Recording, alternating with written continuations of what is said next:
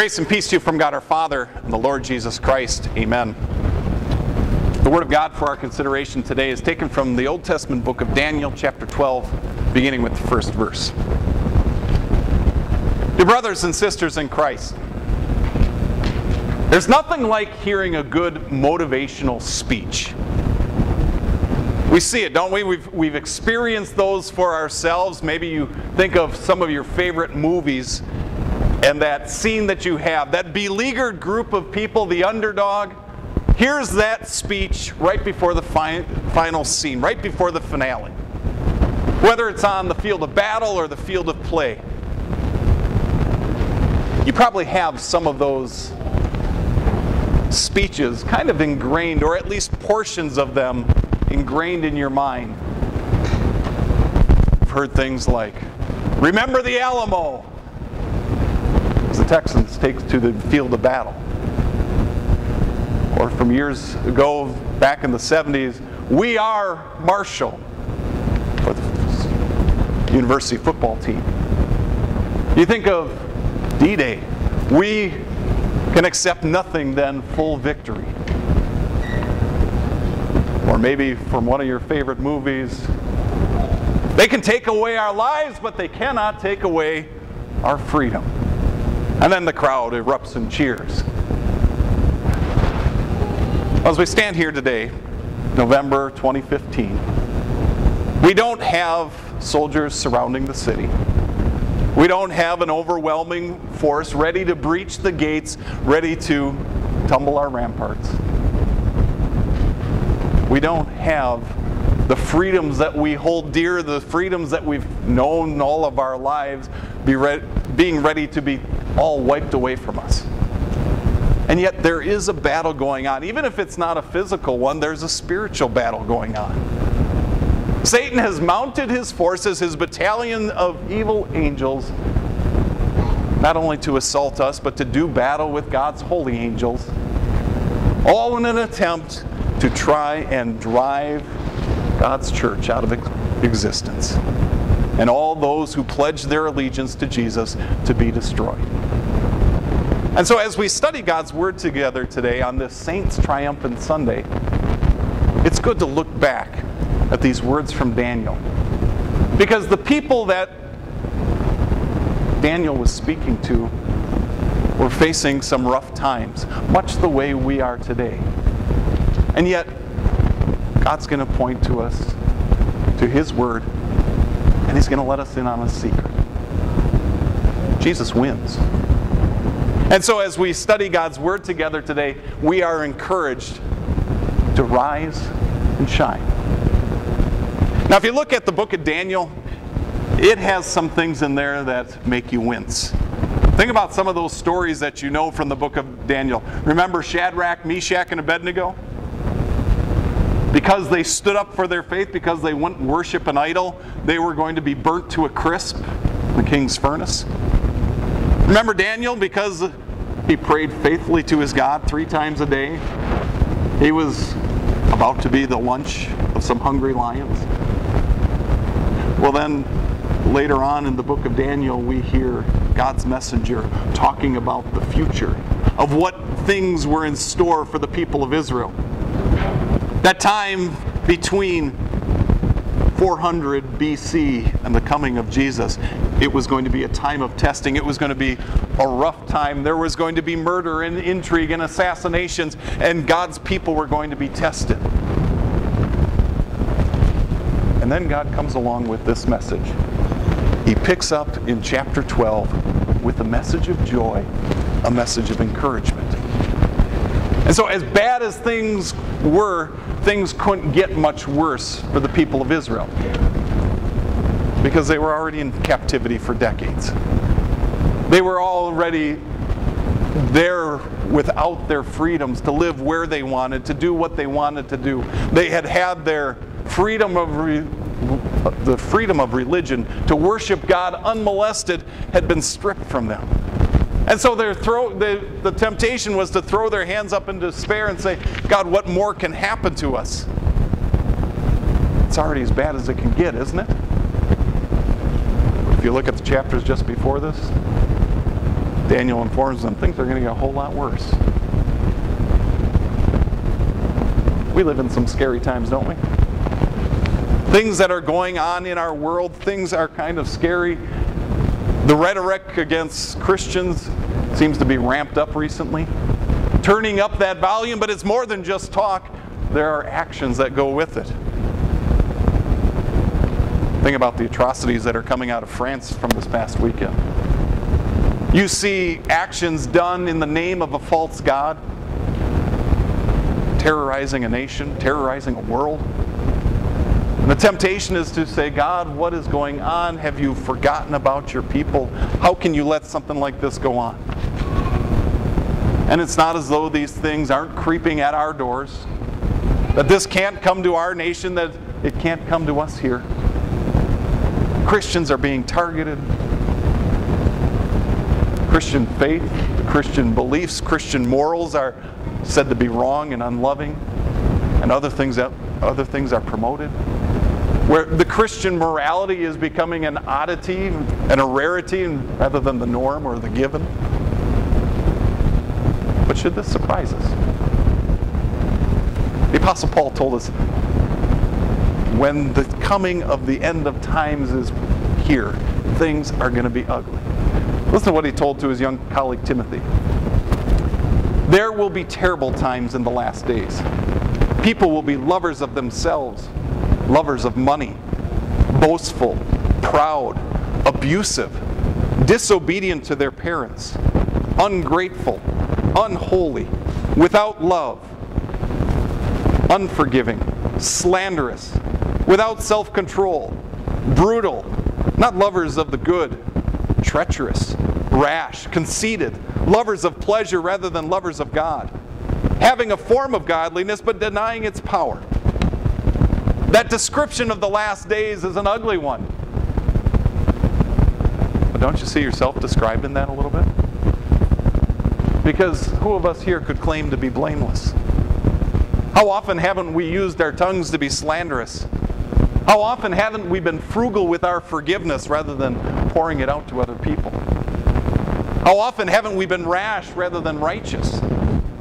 And so as we listen to those words from Paul, how he describes how people are going to be in the end times, we kind of look at ourselves in that mirror and say, that's an ugly description of what I am like.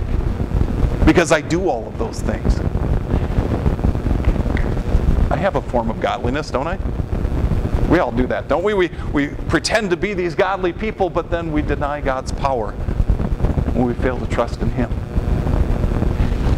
Well, Daniel warned these things were going to happen. Things were going to get a whole lot worse than what they were. He says there will be a time of distress, such as not has happened from the beginning of nations until then. As the end of the world nears, we're going to see things unlike anything we've ever seen before. Things are bad in our day, they're going to get a whole lot worse as that end comes ever closer. But then, even though all that's happening, God says, I want to point you to some comfort. At that time, Michael, the great prince who protects your people, will arise. Satan and his minions are active. They are on the attack. But you and I aren't left alone. God sends His angels to do battle for us, to protect us. If you look back in chapter 10, we are first introduced to Michael. He's described as this angelic prince who was working behind the scenes. As the ungodly nation of Persia was working, here Michael and the other angels are working to thwart Satan's plans through his minions. And so God says, don't worry. I'm sending my angels who will protect you. They're going to do battle to protect you as the end nears. And then He offers further comfort. But at that time, your people, everyone whose name is found written in the book, will be delivered. Multitudes who sleep in the dust, multitudes who sleep in the dust of the earth will awake.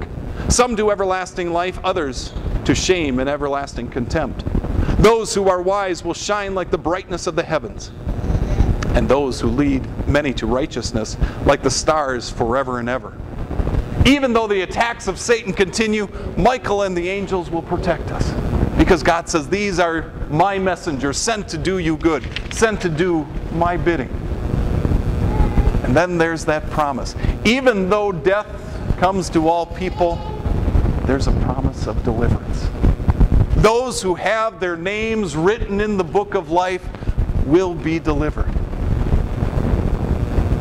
Those who have their names etched in God's manuscript will be delivered. I want you to think for a moment. The White House has state dinners, and to get into one of those things, you need a personal invite, don't you? Not just anyone can go there. If you're not on the list, you don't belong. Or there's VIP clubs that say only these certain people are allowed in, and if your name's not on the list, you're left out in the cold. Well, not to be on God's book, not to be on His list, is worse than not getting dinner, worse than being left onto the streets. It's being left out of heaven. He says, those who have their names written in the book, those who have their names found written there, will be delivered. And for those who don't, they will face shame and everlasting contempt. There won't be any relief. God will say to them, you wanted nothing to do with me now, so I'm not going to have anything to do with you then. He's going to give them something that they're not going to want. Because what He's going to give them is what they brought on themselves. An eternity of separation from Him. They wanted to be separated from Him. Now He says, you're going to be separated from me for eternity. So then the question for you today is, are you on the list? Do you find your name written in the book? Well, think of how we've described ourselves already. God says, I want you to be perfect. I want you to be holy as I am holy. And yet when you think back to that description that the Apostle Paul had of the end of times, all of those lists of things of the way people are going to be, and you suddenly realize, you know what, I still do all those things. That can be a crushing thing. Because those things are enough to disqualify me, to get my name not on the list. And yet that's why God comes along with this comforting message from Daniel. He comes along to give us the assurance. Even though those sins are true to each and every one of us, even though we've lived apart from God so much and so often, He has a message for us today. Multitudes who sleep in the dust of the earth will awake, some to everlasting life. Mankind has been ruled by death ever since sin entered the world.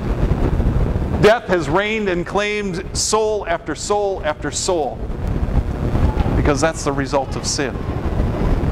But it wasn't until the one who came as the resurrection and the life came to destroy death, came to give deliverance from death. Jesus promised that those who die believing in Him have eternal life. All of those things that should be counted against us, all of those sins that entangle us, ensnare us, trip us up on a daily basis, Jesus took to His cross. And He provided that element of perfection that God demands for us. That element of perfection that we need to be able to stand before Him. That element of perfection that allows our names to be written through the blood of Christ into His books. And so now, as we think of all the sins that we commit on a daily basis, those don't drive us to despair, but rather to rejoice. Because God has given us the salvation we need. He tells us, you will rise. You will be with me. You will dwell with me forever. You know, by nature we foolishly wanted nothing to do with Him. But by God's grace, He has made us wise for salvation. He has made us wise so that now we can shine with the brightest of splendor. He has made us wise for salvation to know that we are well aware of our sin. We are well aware that we can do nothing about our sin on our own. But we are now well aware that Jesus has done everything for us. He says, you will rise and you will shine with the brightest of glory because you will be in heaven with me. Motivational speeches are great, aren't they? They get your juices flowing, they get you motivated, they get you excited. They give you that shot in the arm to get ready to take the field. Well, God says, look at around you. You are the underdog here in this world because of all the bad stuff that's happening. But look at the joy you have. You have my promise that I will not leave you or forsake you. You have the promise that I will send my messengers to guard you as Satan tries to attack. But more than that, you have my promise that you have been washed in the blood of the Lamb, and you are part of that saints triumphant who will stand before God in all eternity. Your names, our names, are written in the book of life. Amen. Please rise.